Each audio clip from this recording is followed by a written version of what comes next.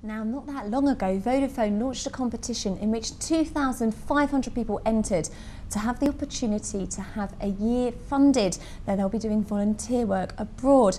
Now, as I say, 2,500 entered, 8 were chosen, and one of those lucky chosen is joined with us this morning in the studio, and that is Sasha. Thank you for joining us this morning. No problem. Now, as I said, that was a huge amount of entries, and talk a little bit about the process, because as we were saying earlier, you must have thought when you first entered, you didn't really have a huge chance. It really was a long shot. I didn't think that I would, it's a 1% chance from 2,500 people.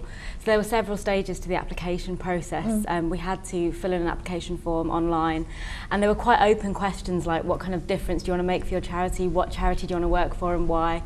And then, so that took about 5 weeks. Yeah. And then we were just waiting, basically. So the process from you actually sending that application to actually finding out that you were one of the lucky few was about 2 months, wasn't it, in total? It must have been quite a nerve-wracking 2 months. It was. I was thinking about it every day, and every day I was like wishing to myself, hoping that I'd be kind of the lucky one. How did you hear about the competition to start with? Was it something you stumbled across yourself, or was it recommended to you? My boyfriend found it on Facebook, and it was one of the banners, and he said, "Oh, I really want to tell you about this, but I don't want to tell you about this." And so when I saw it, I knew that I really wanted to enter, because I thought it could make such a difference to my charity. Sasha, what was your background before you ventured into this? Because obviously this has been a bit life-changing for you. So where have you come from, and what have you got to look forward to now? Well, I'm a youth worker at the moment, Okay. and so I've always worked in the charity sector, and it's the kind of work I really enjoy, and I'm also a sort of a seasoned volunteer, I guess. But now I've really got the opportunity to work in the field of international development, but also not have to put, for example, all my savings on the line. Like, I can go and be paid for it and do the kind of work I want to do. It's amazing. Because so many people they want to do a year volunteering. It's something that, particularly with the younger generations, is getting more and more popular. But unfortunately, what a lot of people don't realise is the cost involved. Because being a volunteer doesn't mean just because you're volunteering your time that there's no cost involved. You have to actually pay for yourself, for your accommodation, for your travel, and for your living expenses out there, which unfortunately is something that some people can't afford. So how has Vodafone really opened the doors for you, and have you benefited from this money? Well, obviously I can now go abroad and I can do a project for the charity and don't have to sort of pay for it out of my own pocket. But also it means I can stay there for a whole year and not have to, because my initial idea was to go for 3 months and then come back, do a bit of temping work and go again. And obviously that's quite inconvenient, but now I can stay out for the whole year, I can have a salary, I can live normally, and that's just, I can't explain how amazing that is. What do you know so far of the project that you're actually going to be working on? Because it'll be very exciting. Not only are you working with the project, but you'll be charting your progress as well for the world to see. Yeah. Well, as part of the application process, we had to put together a project plan about what I'm going to be doing. So basically, for the peer education programme against AIDS, I'm going to be developing their volunteering strategy, and basically getting UK volunteers to come out, volunteer in Zambia. They're going to bring in invaluable fundraising, and that's going to make all our programmes on the ground sustainable. So my job over the year will be to establish that. So I guess after winning, the actual work is beginning now, so I've got quite a lot to do. It all becomes very, very real. Yes. So as Derek pointed out there, it was something you were passionate about for a long, long time prior to this competition coming to light. What is it that really inspired you about this charity, and what is it really that appeals to you about it? Well, basically, obviously, HIV and AIDS doesn't have a cure, and at the moment what PEP AIDS does is that they do education on the ground to sensitise people against HIV and AIDS, and so they can protect themselves. And that's basically the best vaccine that we've got. And in Zambia, where it's like 17% of 15 to 49-year-olds are HIV positive, that's what we really have to spread. We have to spread that education, and it's literally life-saving and life-giving, and that's what inspired me to want to work for them. So it's not just dealing with the problem once it's happened, it's actually preventing, which is the main thing about it, isn't it? Completely. And it's not only just sort of HIV and AIDS, it's kind of helping people to get out of poverty. So things like income generation. If people can get themselves out of poverty and earn money for a living, then they're less likely to engage in risky behaviour that spreads HIV and AIDS. So it's going to be an education programme as well, that you'll be building up an education programme for people as well. Completely, and one of the projects I'm really excited about doing is we're going to have a schools linking programme, because what we found is that if children are educated and they properly go to school and then into their teens, teens, they're less likely to sort of engage in risky behaviour.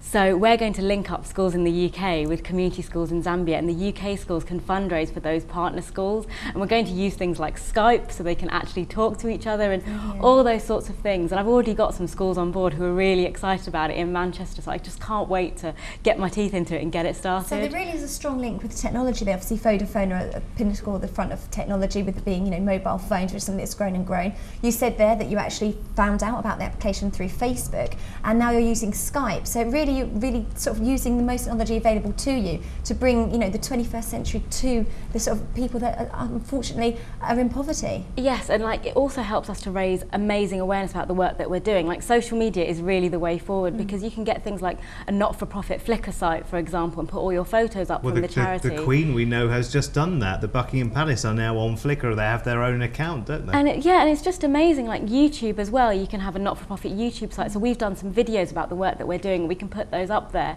And that means that all across the world, people can see what we're doing, and we're going to be able to access new audiences of support. And for a small charity like ours, it's just invaluable. And part of the deal is, sorry Jerry, part of the deal as well is for you to actually document what you're doing, isn't it, as well, so that everybody at home can be inspired, because you mentioned that in fact the volume of people, of applicants this year, far exceeded the applications the year before, and hopefully will do so in the coming years, so people at home can really chart what you're getting up to. Exactly. I think as part of my grant agreement I'm going to have a blog and videos about kind of what I'm doing. Again, that also helps promote the programme and show the fantastic work that I'm doing, but also helps to promote the charity. And it's actually mentioning there the charity itself. You're at the front line, you're the one actually going out and doing there, but it has had a huge impact on the charity because it's quite a small charity, wasn't it? And you're the very first person to receive a salary. So that's really going to up the profile of the charity and also the work they do. It's setting us on the road to kind of achieving our dreams. Like at the moment, Pep Aids is run by one trustee who works in her spare time and literally 3 volunteers, of which I'm one. But now we've got a paid employee to go out to Zambia, work in collaboration with the Zambian communities and the team, do all that work, and potentially now our team could grow. In the future we could have more volunteers and more paid employees. It's just unbelievable. You mentioned your boyfriend, Sasha, and you're going out for a year, aren't you? Are you going out for a year solidly, or will you be coming back from time to time? I'm hoping to come back for things like Christmas and Easter, and obviously because it's a sort of paid position, Pep Aids will give me things like annual leave. Essentially what I've got is a new job, I guess.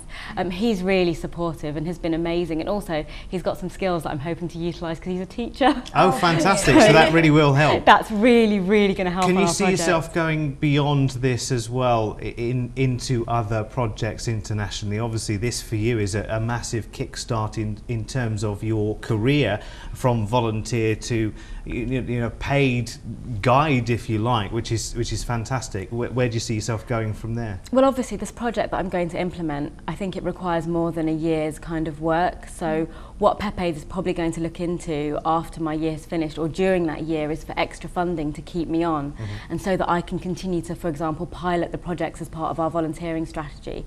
For the projects to be successful, you can't just go in for a year and then leave, because you can tend to leave a community worse off. It's ongoing, isn't it? So completely. And this is the sector that I want to work in. The third sector I just think is amazing, and as I've always worked in it, so my career is definitely here, and if I can do more for Pep Aids, I totally will. Listen, take the opportunity now to plug away. Where can we find all the information on the project and the charity? Okay, so Pep Aids website is www.pepaids.org, and you can look through there and see the current projects that we're doing and the volunteering schemes if you want to get involved. And the videos. And the videos.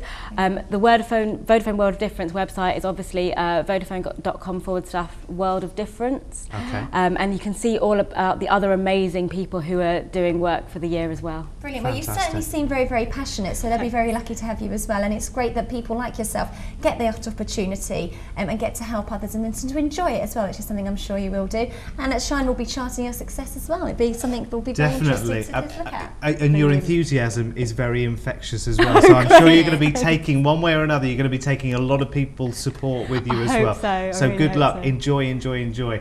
Thank you for joining us this morning. We're going to have all the details on our own website as well, of course, shine-tv.co.uk. It sounds fantastic. Sounds very exciting, actually. And it's so lovely to see somebody so excited about doing something like that. And something so worthwhile as well. It is wonderful.